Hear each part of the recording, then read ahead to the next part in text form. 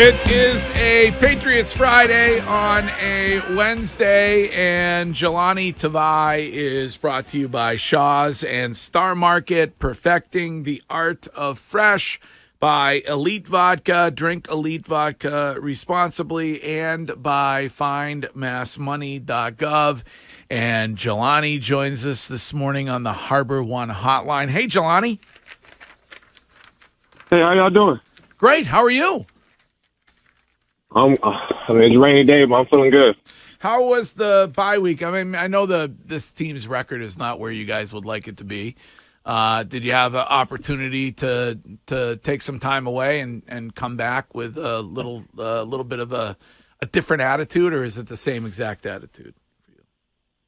I got the same approach every week. It's just a different opponent, but no, I got away. I got to be a kid again and go adventure in Disney World. So it's got me, rejuvenated and got more energy. So I'm actually really excited to get back on the field. Favorite thing that you did at Disney on your adult trip to Disney? I don't know. Epcot is pretty fun for adults. I'm not sure if you've been, but yes. Yeah, that park in general was one of my favorites. Okay. I'm a big ride guy. I'm not a big ride guy, but I'm glad he enjoyed it. Did you do Universal for Harry Potter World? No, I wasn't able to. But that just means we got to make another trip out there soon. Okay. Jahlani, when you look at this game and obviously, where you guys are record-wise, what's the biggest kind of message or mindset of throw the records out the window and we need to go out there and take care of business? What's your kind of message to some of the younger players, or what's been the message in the locker room? Well, it's the second half of the season for us. That bye week was spot in the middle for us, and right now you just got to approach this game as if it's the first game of the year, where the record's 0-0, and we just got to make sure that we do our jobs and come prepared Sunday. Jahlani, when you look at Tommy DeVito and his performance last week, what do you see out of him? I see a guy who has a strong arm. I don't know. He had a really good game last week. But we just gotta do our job on our side of the ball. We gotta secure our tackles. We gotta know what our game plan is, and then come today, tomorrow, we just got to see and execute whatever the coaches are laying out for us. Jahlani, I don't know if you heard some of Brady's comments about mediocrity in today's game and just the coaching's not the same. As somebody who plays in the game today, whether it's myself, the old player, always complaining about, the game's not the same. How do you kind of guys in today's game, what do you look at when you hear us, older players saying, maybe guys are not as physical, as mentally tough? What's kind of your mindset to some of us old heads that kind of maybe can knock some players at times? I don't think we're not as physical. I think that we have to be cautious, especially as defensive players. I don't know if you've been reading or watching a lot of the fines that are happening throughout the league, but I know one of the best things that he said was how, some of the greats, such as like Ray Lewis and Ronnie Lott and like Harrison, a lot of those hits that they made, they'd be getting suspended like crazy or getting fined. So for us defensive players, we have to be very hesitant because, we're trying to avoid any slight or little helmet to helmet collision, or I don't know. And then plus all the quarterback rules. So it's not like how we used to play football, where as a defense player, just go crazy, go and I don't want to say just knock somebody out, but have that mindset that you're trying to be as physical as you can. Tom Brady also said Jahlani, Tom Brady also said that he believes that Bill Belichick is still coaching the same way he coached an undefeated season for the New England Patriots, and that a head coach really has a small part to do when it comes to game day and having success there. You agree with that? I mean, wouldn't you want a coach to coach you as if he wants you to go undefeated? I mean, I hold myself to a high standard, so I'd love to be coached that way. But I'm not sure about the second part. All I know is that I hold myself to a high standard, and I know the team holds ourselves to a high standard. So, I would appreciate it if he did coach us the same way that he did that undefeated year. Jahlani, does this team know who their starting quarterback is? I'm not sure. That's out of my paycheck, so you're gonna have to ask Bill about that one.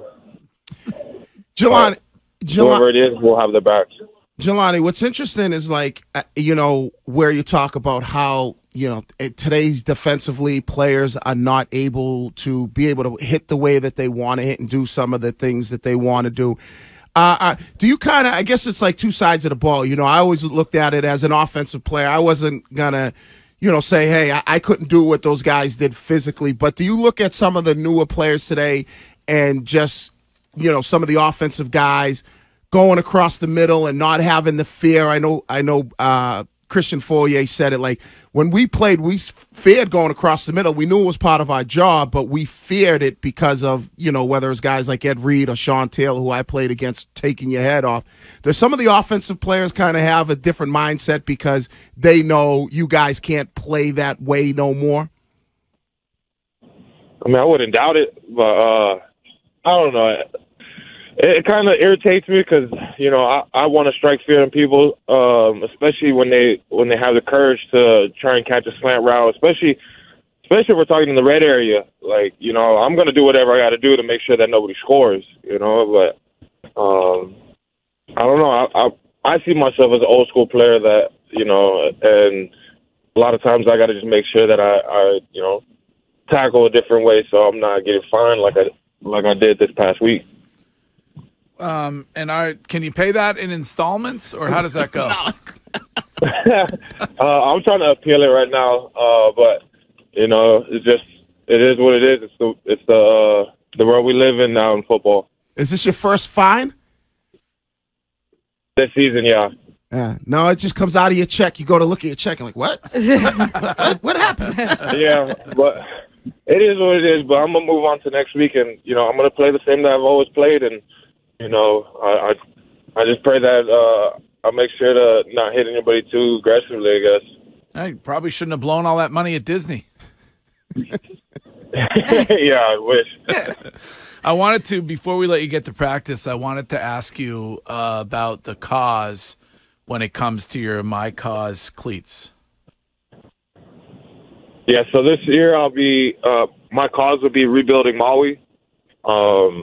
This foundation and an organization was actually started by I'm not sure if you guys remember his name, but he played here for a few years with Kamu. He's with the Panthers now, but he had a small group of local boys who play around the league, and basically what we're doing is just trying to raise money and fund it straight to the families that were affected, the small businesses that were affected in Lahaina. So we're trying to make sure that, we find ways to just help our community back home. Oh, that's awesome. Yeah. Any particular Hawaiian food on the Thanksgiving table tomorrow? Ooh, I don't know. I'm just gonna. I don't know yet. We got to find the recipes out here in Boston. Probably hard to find that. They got some good food out there. Yeah, man. If you know places that sell pigs and like a fresh pig, then that'll be cool. Yeah, like a nice roasted pig. Do a full luau, a Thanksgiving luau. Yeah, most definitely. Yeah. I know the food. I've never tried it, but I've heard the food is amazing on the island. I'm telling you, I will say, if you go visit, try and lose like 10 pounds before you get out there, so you gain it back the first day. Food is good there. You're gonna gain that 10 pounds immediately, because I'm telling you, it's everywhere you go, it's so diverse. So you'll have all types of cuisine. So, and it's never a hit or miss. It's always a hit. Isn't Spam a very popular food item on Hawaii? It is. It is. Cook it right and it's delicious. Really? Oh, wow. Said no one ever. Yeah. Cook Spam right? And what's cooking it right? Just fry it right, season it right, marinate it, whatever you got to do. Do you put it into a sandwich, or how does one eat it? They're called spam musubi, so it's like seaweed on the seaweed wrap with rice, and then you marinate it with either teriyaki, brown. Like you can marinate the spam with whatever you like, but if I see y'all in person, then I might have to give y'all some. Yeah, why don't you? But y'all gotta eat it. I'll try the teriyaki. I don't want to see nobody wasting no food. I'll try it. I'll make a deal with you. We'll clean our plates if you come in here one day and make us that spam dish. We might have to make a deal on that then. Okay. Yeah, I like the teriyaki. Sounds You know what good. we'll do is we'll raise money for Maui when you do it. All right, that sounds like a bet. All right, we're on. All right, we'll do a spam Wednesday or something with Jahlani. All right. Yeah. All right. Well, enjoy Thanksgiving. Obviously, you're working, and can't wait to see you guys get back out there on Sunday. Thanks for taking the time this morning, Jahlani Tavai.